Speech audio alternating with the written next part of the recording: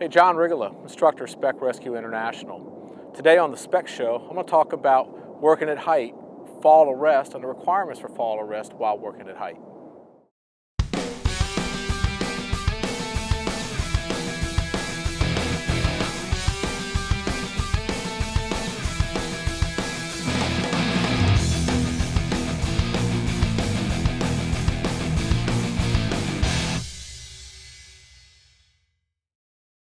So we're at our tower today. The tower is a lattice tower designed for fall arrest and lead climb training.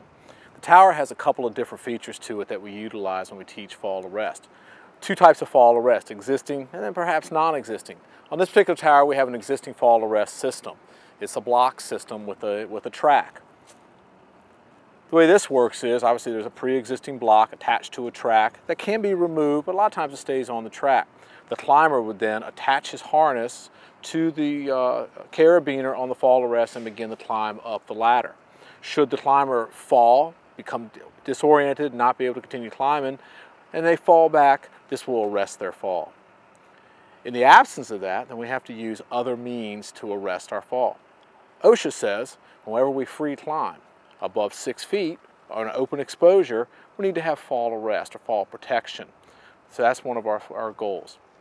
We prescribe at Spec Rescue International 100% lock off, meaning anytime you climb, you're locked off in a manner that if you were to fall, your fall will be arrested. Of course, anytime you're over 6 feet off the ground, that is a requirement. So think about being on a rope rescue, maybe at a tower. If you were to free climb the tower, you would be outside the rules and you wouldn't be doing things safely. There's equipment that's out there, pre-existing, or equipment that you would bring that will allow you to climb this tower safely and efficiently so you go home safely at the end of the incident. So for today's training, I'm wearing my Class 3 harness. I have my chest attachment and waist attachment, of course my dorsal attachment that we'll use later for other climbing. In this particular scenario, there's a pre-existing fall arrest system.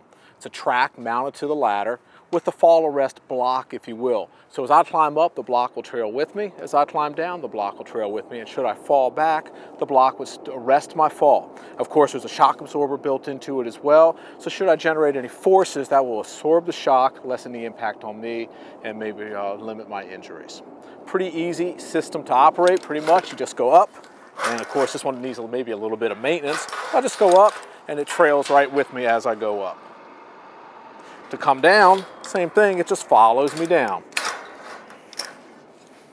As you can see, it's hung up a little bit, but it'll just follow me right down to the ground. At all times, I'm in fall arrest, so should I take a fall, nothing will happen to me. So if you were to arrive at an incident and there was no pre-existing fall arrest system, another option, or an option that you have, is to use bypass lanyards. Some people call them lobster claws, some people call them 100% lock off. There's a number of different terms for them, but basically it's a double lanyard that's attached to my dorsal attachment, so the back of my harness has an attachment. There is a shock absorbing device built into it, and I have two large hooks that will fit over the structural steel of the tower. What this allows me to do is to connect to the tower and to begin to lead climb up the tower. Of course, it's important to make sure the hooks lock. So I would place the hook on the tower and I'll begin my climb. As I go up, I bring this harness, and obviously, best case scenario, I would always be above my head. So in this case, I'll bring my second lanyard up, lock it, and now I can disconnect this lanyard. So 100% lock off the entire way up the tower. And we'll just repeat this until we get to our victim or whatever location we need to be at to work to effect a rescue. If I were to take a fall, now obviously there's some concerns about swing and things like that, but the bottom line is I'm not going to hit the ground. So that's it for today's show. For additional information on professional training like this, you can reach out to me at the information on the screen.